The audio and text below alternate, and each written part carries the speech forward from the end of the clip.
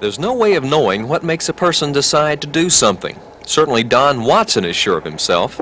On this gray, rainy morning, he's setting off on a 12,500-mile trip through our continent, Mexico, and then on to Alaska in a 15-foot canoe.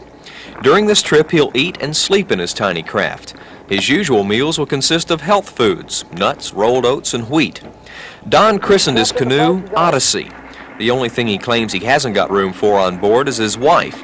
They'll be apart for a long time. Don Watson's Odyssey will take him a good 6 months, 12,500 miles, and all but 360 of it on water.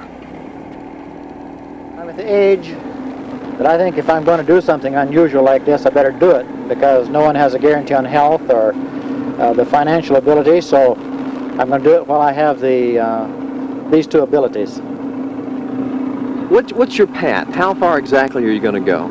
Well, I'll be covering 20 states of the United States and visiting 4 foreign ports, which will include Mexico, the Bimini Islands, and the Grand Bahama, and then up into Canada on my way to Alaska. I love nature, and this is strictly a trip for my enjoyment and for the experience and knowledge.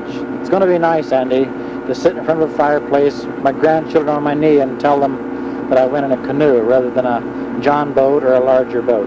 His little craft has been customized to the tune of over $3,000. Bilge pumps, gas tanks, windshield and wipers, an electronic depth gauge, radio telephone, and of course a CB radio.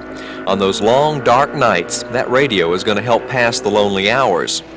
The idea of facing the Tennessee, Ohio, and Mississippi rivers, the dangerous Gulf Stream, and the 40-foot tides in Alaska don't seem to bother him at all. But he will admit that all those locks and dams he has to go through do raise his hair a bit. His small canoe just seems to get lost in the huge cavern of the Chickamauga Lock. But he does have those friendly folks on top watching out after him. The lock gates open, and the Tennessee is ahead. From here on out, it's just Don and the Odyssey. That's just the first of many locks that Don Watson will have to go through on his trip through this country's rivers. His trip will take him 6 months and 12,500 miles.